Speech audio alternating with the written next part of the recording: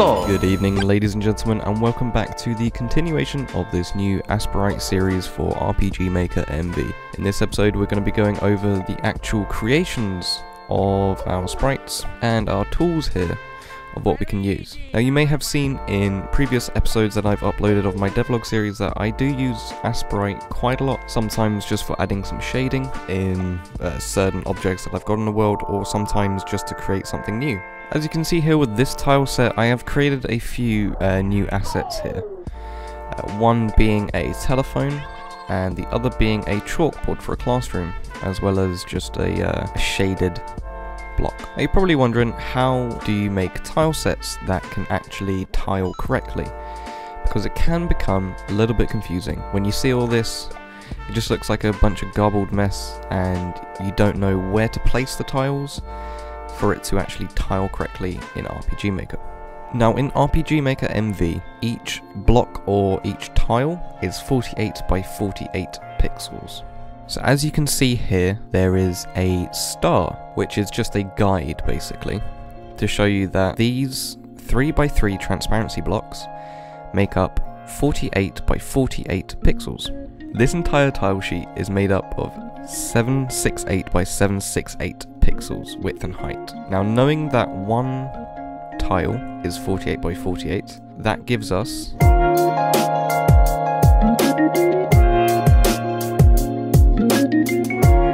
That gives us 16 total blocks for width and 16 by height.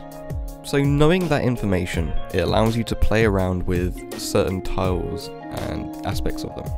So we can see here that the couches and the televisions, they're all bigger than one. If this is one tile, then we've also got two tiles up here, and another one stretches all the way to the third tile. So this television is 3 tiles high. Although it just sounds like a bunch of numbers, it's very important to know how it's going to tile in RPG Maker. So, you know, I could be drawing anything. Let me just draw something here. And, you know, I want this to show in RPG Maker. It's not going to tile correctly. Knowing that we have a 3x3 for the transparency blocks, or 48 pixels as one tile, that's how it's going to show up. If you just place down one block in RPG Maker, that's how it's going to look. If you want the extra bit, you're also going to get part of this sprite here, or, you know, part of this. So it's very important to know exactly where our grid is going to be. We can configure grids up here. We go into the view, down to grid, and grid settings. Now, if we want each to be 48 by 48 to be an exact block, then we can see exactly what we're working with. Sometimes it does help keeping these grids on. Even if you're really used to the program, it can just be very helpful. So we know exactly where each block is represented in RPG Maker.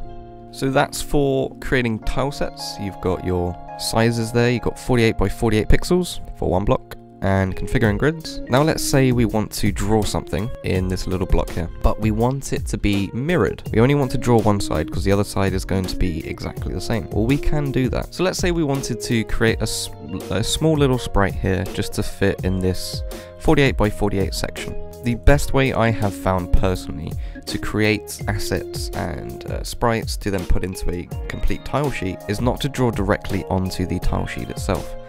What I normally do is just go to File, Open New, and we're going to do 48 by 48.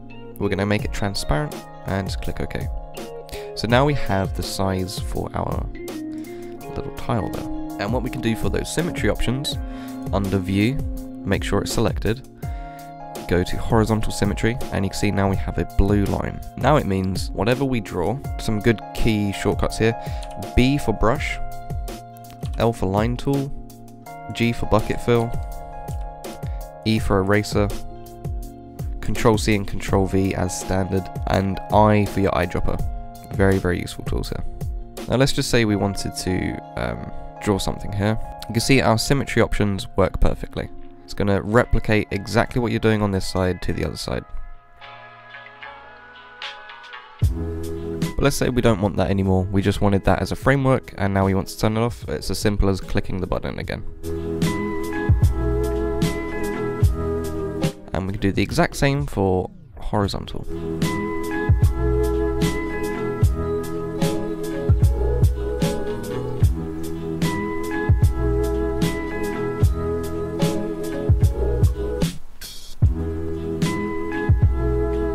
And yes, we can even toggle both at the same time.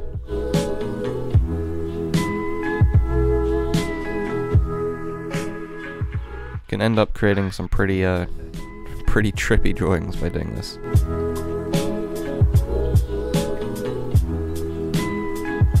But that's a simple horizontal and vertical symmetry.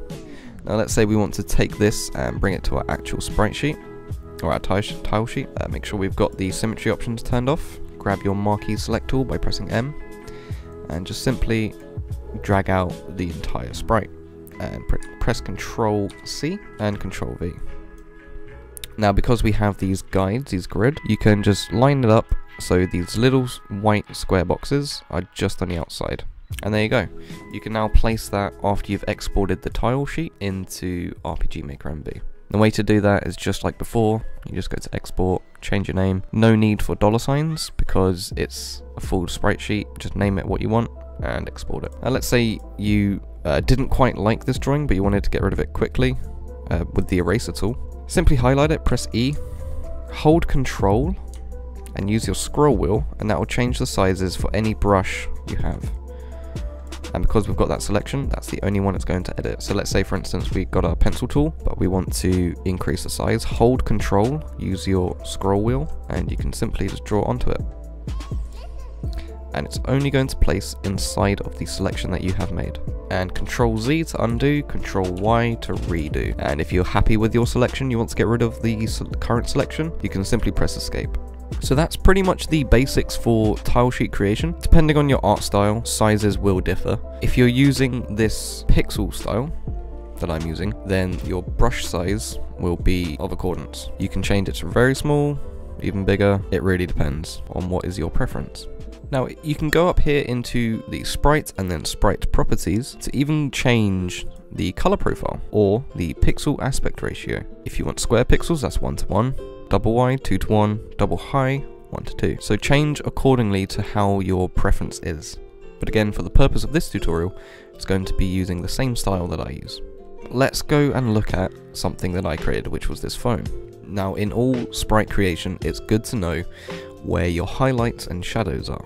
This tile set is a somewhat top-down view. So you're going to get the top of objects, which are going to be highlighted from light reflection, and you're going to see some shadows, some darker areas where it's the bottom of it. And if you're wondering how we get this almost transparent shadow-like color, if you use your eyedropper tool, which is I, and then take your focus down here to the left, you can see the color palette we're using, as well as our transparency, our alpha layer. So if we go all the way to the right here, and press B to go to our brush, you can see the color of this shadow, but with 0 transparency. If we go ahead and take the transparency all the way up, you can see again, it's even lighter than our current transparency.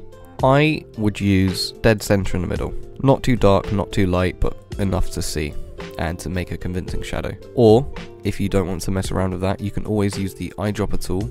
For any other file you have open, just go ahead, use the eyedropper tool, which again is I. Select the color that you want, go back to what you're using, press B, and it will keep that selection. So that's going to be it for this quick tutorial. We've gone over sizes, some tile sheets, and how to get them working. Now again, you can see at the bottom here, we're working with 768 by 768, so a perfect square. We go over to our RPG Maker here, we go to our settings and we go to our tile sets. You can see sometimes the way they get displayed is not going to be a perfect square. It's going to draw it almost vertically. So you may find that some of your assets that you have look like they're cut off. And I've had this. Let me just go to this tile set here, I have some car tile sets where it looks like they're cut off, but that's completely fine, because if I go to one of these and I go to draw the tile that we've got made, you can see that even though it's cut off, I can still just make that selection and add it on. It's not an issue. If it looks like it's cut off within RPG Maker, that's fine. It's still going to tile correctly if you've lined it up correctly within ASEPRITE. So no need to worry for that. But thank you very much for watching this episode. Let me know in the comments down below if you have any video topics you'd like me to cover in ASEPRITE. Anything specific that I could help with, just let me know down below and I'll be happy to help. Thank you very much for watching, and I'll see you later.